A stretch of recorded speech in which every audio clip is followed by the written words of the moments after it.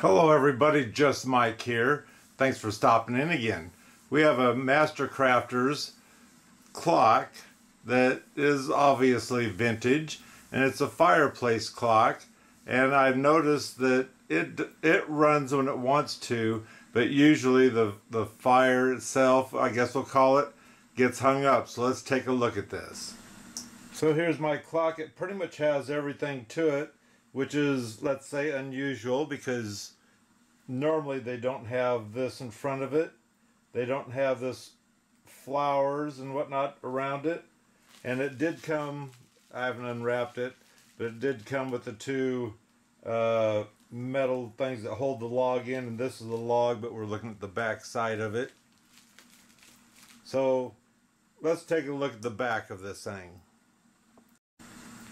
I've already taken the liberty of taking the two nuts off and the two screws out. And we do have a little bit of, we'll say, rust damage to it, to the back side anyway. And this has a real motor. I don't know if this is a replacement motor or not, because the ones I've seen normally have the holes in it and this whole thing spins. So that might be a replacement. And to get the clock to work, you have to move this gear here a little bit, and the clock actually will start up. And so I'm going to guess that the gear is still good in there. It's just that this barrel seems awful tight in here and will hang up. And there you get the disc to go, but the fire doesn't want to go. So we're going to take a look at that part there, and we might just go ahead and take this whole works out too, so we can see if it needs cleaned and to show you how to do it. Now this one, usually when they have that motor or that ring, that in my words tells you it's a nicer clock. And don't forget, when you see this, that tells you this is a motor driven clock compared to the one with the line in it. It's still a motor, but to me it's a weaker motor. I could be wrong, but that's just my feelings. In fact, let me show you on this clock that happens to be sitting here with the kids swinging.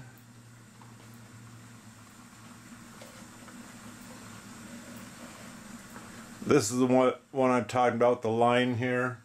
This doesn't have the same type of motor as that one there. And I already have a video out on this one, so if you're curious to take a look at it, it's in there in the not the descriptions, but in my videos, if you know how to get through my channel to see more clocks.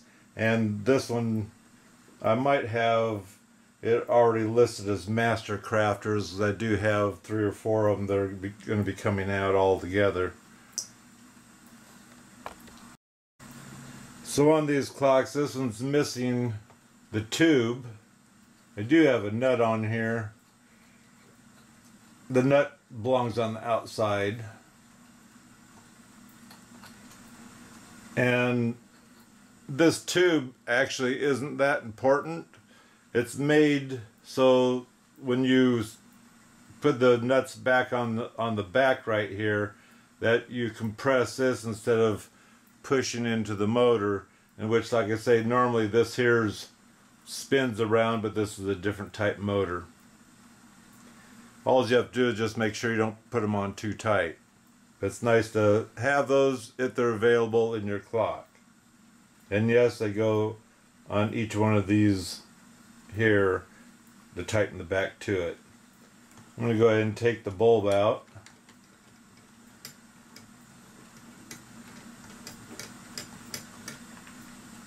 And I replaced this bulb already. That's why it's got the silver end. Usually the brass ended ones, I'd swear, are the ones original with the clock, which is surprising because I think these clocks came out in the 50s. So the next thing I'm going to do, oh, that's another thing too, these things you don't want to screw the screw in too tight. This one fell off and I tried using super glue. I'm going to have to use an epoxy, I think, instead. But I'm going to go ahead and de-wire this a little bit so you don't have this cord hanging all over us.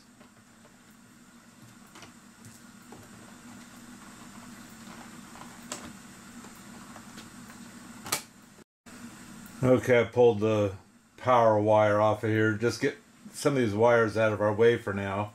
I got the 2 screws taken out and hopefully it'll just come right out. It's got a peg in the floor. So let's go ahead and see if we can push this thing through and get it out that way.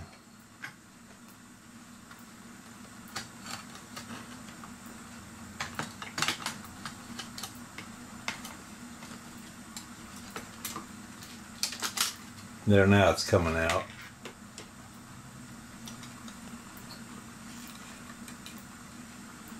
So the first thing I need to figure this barrel out. So coming to this, you can't do too much with this until you get this face off. And this is glass, by the way.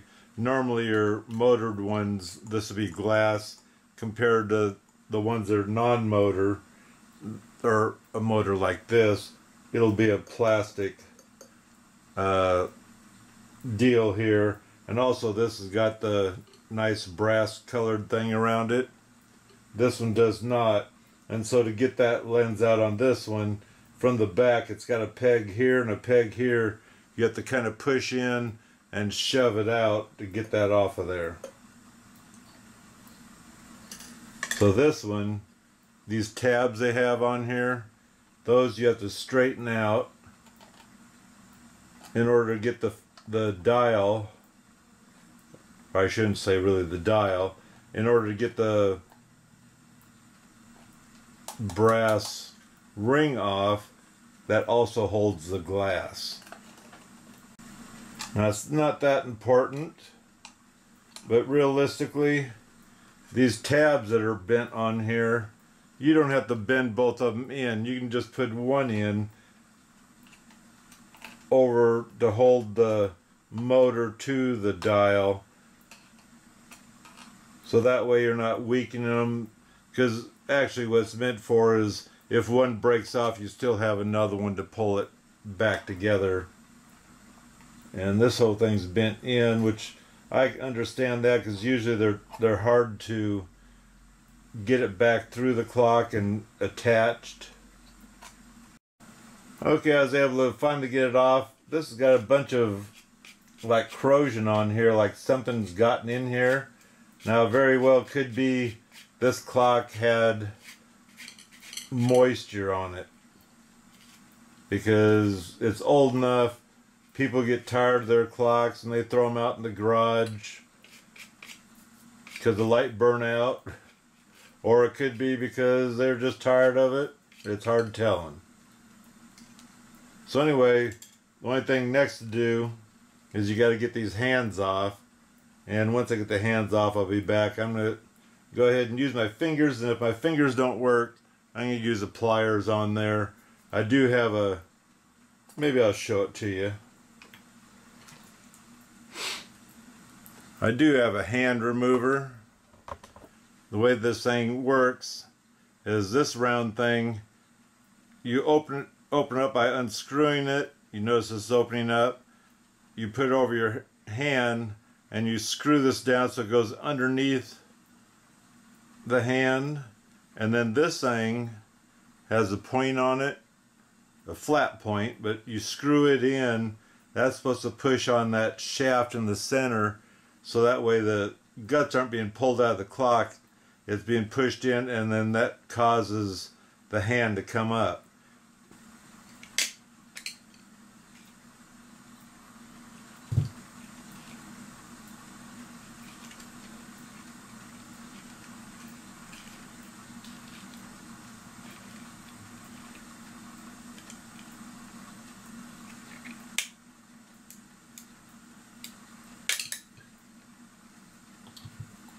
Now this also, whether you missed it or not, has a washer that sits down there first. Now this is an aluminum dial, aluminum, I don't want to call it paper dial. So I might be able to clean this up, I'm hoping anyway.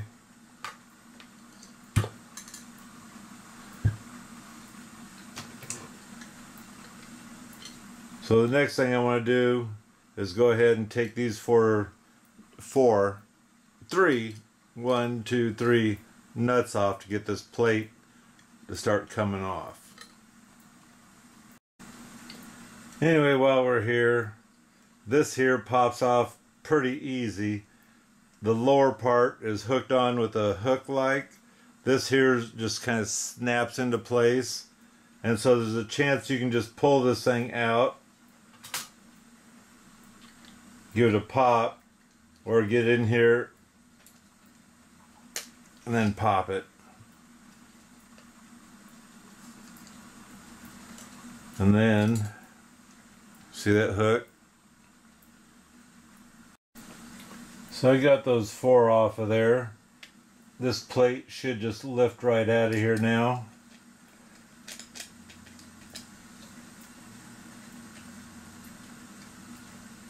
This here actually looks like, which it is part of the holding this whole thing together. That's weird. So here you have your hour hand, your one that runs changes the time, because this here changes the time. This normally has a spring in here, and the spring's gone. So my guess is someone's been in here, and it's really dirty too, by the way. I should be able to twist this now, and it needs to be pushed down because there's a spring plate down in here. I know my gears are starting to fall out. I don't know if I can get them out or just get them back in so I can get this plate out of here. There we go. So I'm going to push in, twist. It's not the motor that's meant for this. There we go. Let's set that aside a second. Kind of oily here. This is your spring plate. So your motor stays snug per se. You have to check this out. Like I said, seems to turn halfway decent, but it does have this oil gooped all over it. Now this, because it doesn't have nuts to hold down first, let's just take this thing apart. Won't get it all the way apart because of that part that adjusts it, the time. There we go. So happy to say, just a single gear there, I'm happy to say I see this is plastic. I haven't seen the plastic one. It must be a replacement, which is a nice replacement, because these, some guy in Canada are selling just that. It's a fiber bushing, I guess we'll call it. Selling that for just $35, I think it is. Kind of a rip-off, but if you want your clock to work again. But I'm going to have to check this out, because that plastic bushing is cool compared to the other, because, oh, and this is open, by the way, on one end. So all I'll do is slide it out, and the other end's just a peg. But anyway, I had one of these clocks. I didn't know any different, and I took a toothbrush after cleaning it and washed it and broke it in half.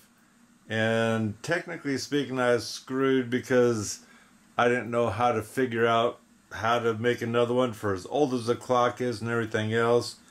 Here, it's a plastic one, it's not gonna break again, at least I hope not.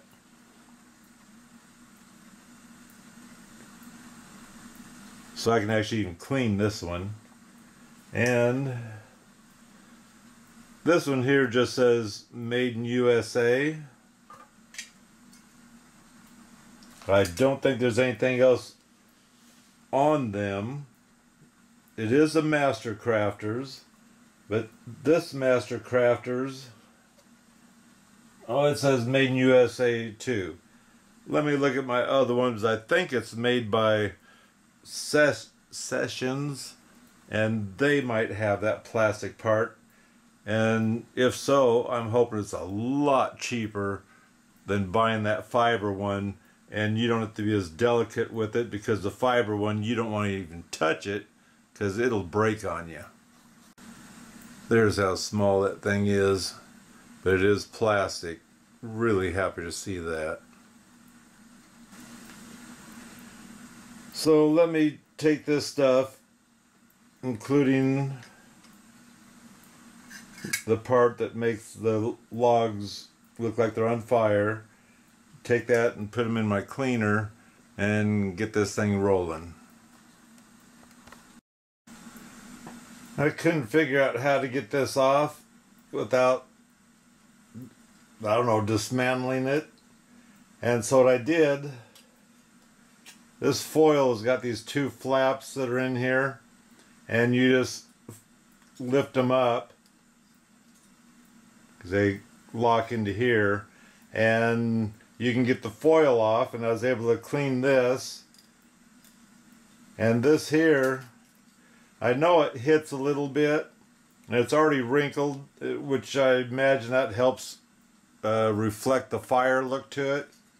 But I'm gonna go ahead and roll this out flat and then put it back on here and see how well it does. I'd just soon not glue it on here because it wasn't glued before, so hopefully that's gonna work out. I also unscrewed the light fixture off of it because I didn't want to clean it, obviously. So anyway, all this is now clean. I love the idea of this plastic gear on here compared to that fiber one that breaks all the time. Whether this is on all the session works, I don't know, but I think this is my first session clock that I got, and opened it up and found that plastic gear on there. Makes me really happy. I don't have to worry about it. So here I rolled it out. It still has its bumps in there that were originally put in for bling, I'm going to guess. Now we're going to go ahead and reset this in here.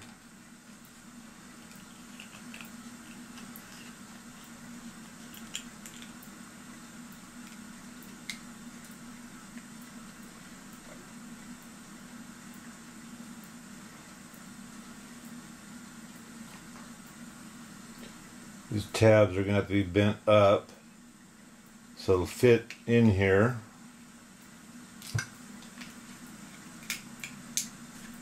Sounds easy enough to do, but it acts like it's too short. It's just that it's not laying down.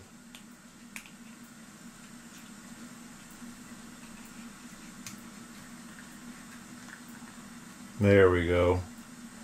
And just bend these back over like they had them. Now we have our bling back. So now I need to oil just the ends there.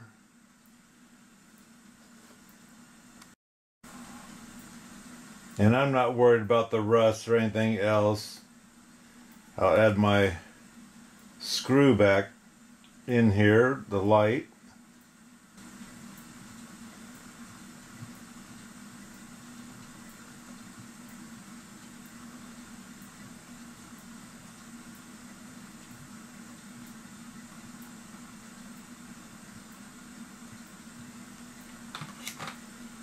There. Now this aluminum is inside the barrel itself, so it shouldn't hit anymore. because it does ride on that.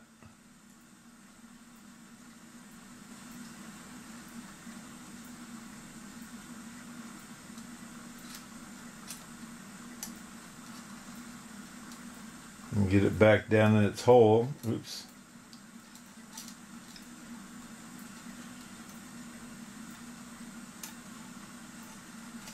And we'll screw this back together again. Now this works a lot better. Doesn't take anything to move this.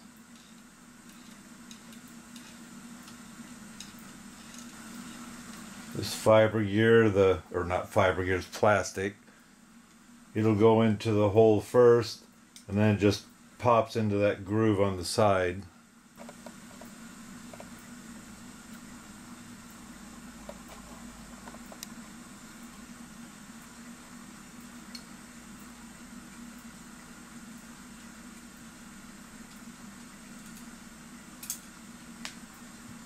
And it will fall out, so pay attention to that.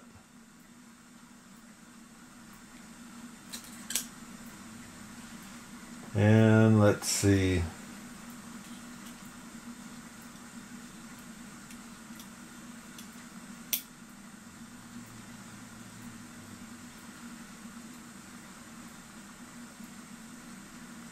Now you can see when that motor turns, this is the second hand shaft that runs from the main gear and not the plastic gear.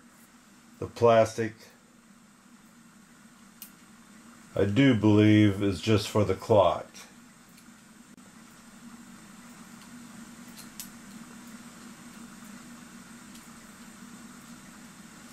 And let's get it in there. So holding this together, because that plate goes on, then the nuts. I'm going to go ahead and install the motor. I need the spring.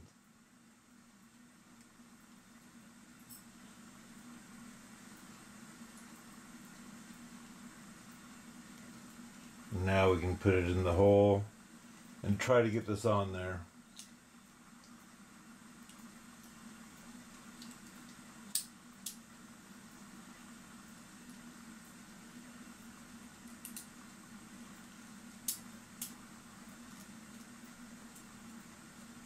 And once you get them set in there, you press this down and turn it, if you can.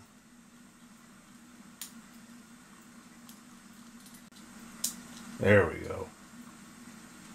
Clicks into place in those little grooves. So now we can go ahead and set our gear on there.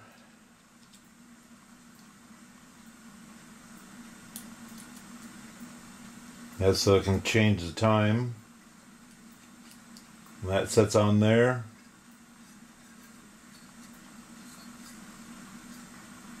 And let's see. Looks like it goes on this way. Yep. Oh, by the way, on the motor, I did, right at the shaft, I did add some oil to it. I didn't swamp it, but I did add some to it to try to get it to... It's free enough, but I just wanted to make sure it's going to stay free enough. There we go. Now I'll add those 3 nuts. So I went ahead and cleaned this with brass cleaner, and it does have some what I call rust or something in here, but it's better than what it was.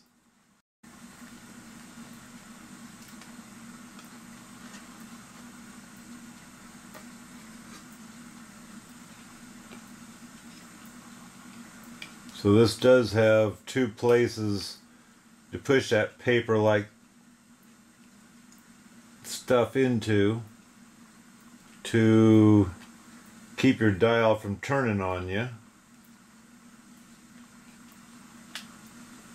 It does have a little brass catch there to hold on to it also.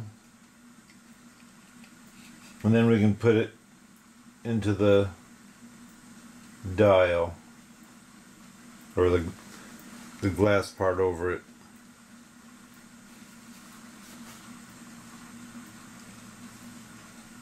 So the easiest thing is to do this at 12 o'clock, so that way you have your hands pointing at the right area.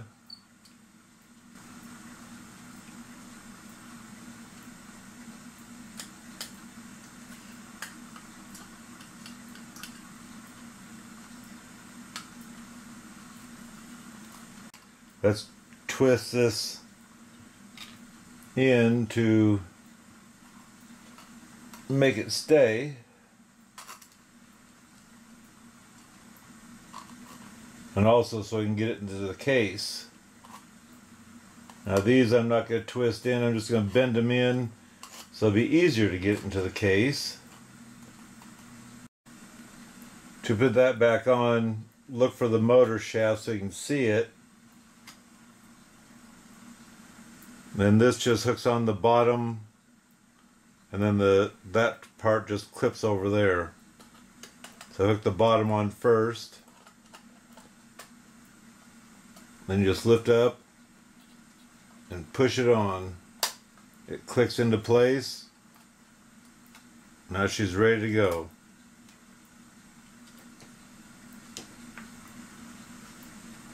So I think what I'm going to do, is I haven't done it yet, I'm going to go ahead and take some glass cleaner and clean this up a little bit and then install it.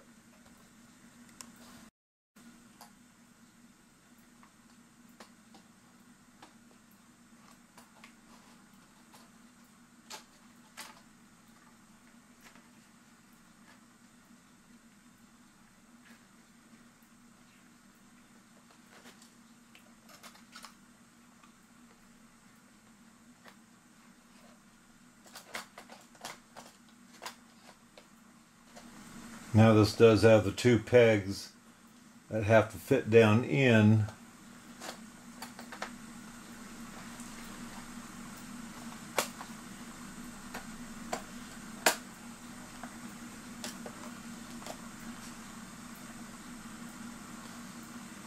Now I do see someone broke this clock, maybe putting it in or taking it out, or they could have dropped the clock. There's just a spot that wants to spread. Let's see here. Now like I say, normally this could fall out, and when you put the back on, that's what those two nuts are that go on here to hold that from falling out. So next thing I guess I need to do is go ahead and rewire this. So I need a new switch, so I accidentally pulled the wire out. No big deal. Realistically, that light can run the whole time because that's the only thing you're using is power right there. And when you shut it off, the fire is still roaring.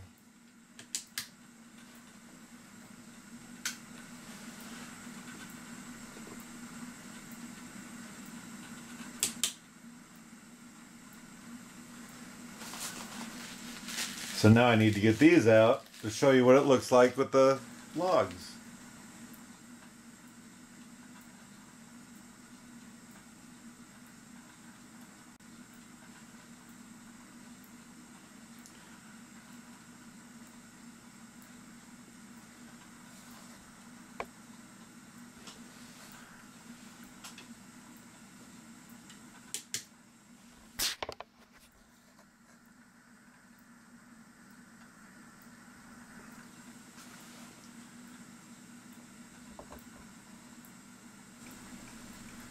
So I hope you enjoyed this video and learned something, and also I learned something new too, and digging a little bit deeper trying to find cheaper gears or whatever, I found that the back that has a straight line in it, that I guess is evidently made from Japan, because back in the day the Japanese and whatnot were always trying to corner the market seeing that the Americans are buying these so we can just mass produce them. They made their own motor, and that's why it has this cheesy looking motor inside of them. And they worked fine for a while, evidently, and still being sold. It kind of surprises me, well, it doesn't surprise me, that the government would allow that to come into the United States instead of selling American-made products. But that's just the way it was back in them days. Anyway, thanks for stopping by. Don't forget to subscribe because it is free. Can't get free too often anymore. And until next time, oh, don't forget to give the thumbs up too. And until next time, God bless.